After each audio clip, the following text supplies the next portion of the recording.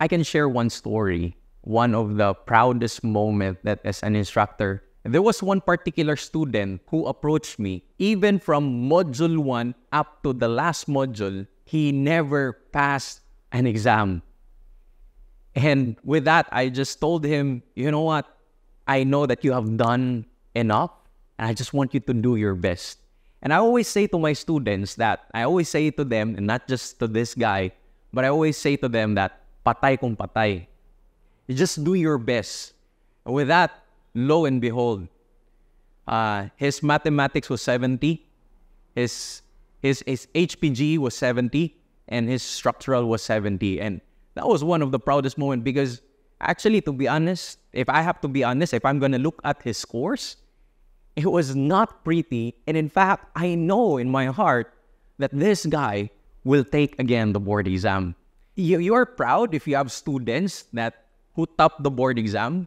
But I think the proudest moment of an instructor is that to make that below average student pass the board exam. And I think that is the greatest achievement of an instructor. Hi, my name is Engineer Chrysler. Students call me Engineer Duaso. And I'm basically handling fluid mechanics, hydraulics, and geotechnical engineering, and also economics. I always make sure my students understand simple question. And my philosophy is very simple. Always make it simple. How do I make it simple? I have to imagine that I am explaining to a 5-year-old kid.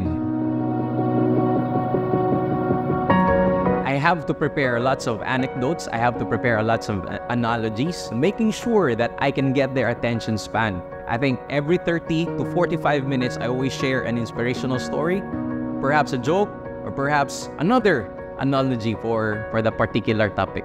Most challenges that they face is their lack of discipline and time management. And actually that contributes to their challenges as they prepare for the board exam. And with that, as an instructor, I have the responsibility to orient them on how to go about it.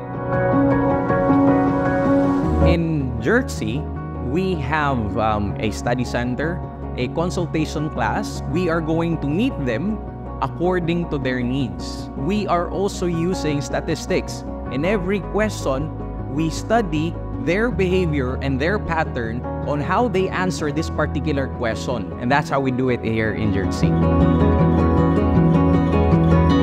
GERTC is one of the review centers who promote green engineering, meaning to say we have less paper, more on the website. We are utilizing the website to make sure that the students have one common goal, that they are just going to look at the website, not the FB page or any social media account.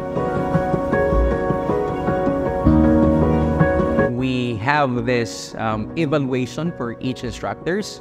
We are going to apply what needs to be improved in our teaching style, especially on how we deliver the topic. We continue to grow as a review center. We continue to grow as an instructor. I always motivate my students using real-life example of students who successfully passed the board exam. I always motivate my students not just in passing the board exam, but after the board exam. What then are you going to do with your life? To our future students, to those who will be taking up the board exam, always remember, success is never final. Failure is never fatal. But always remember that the courage always counts. All right? See you soon.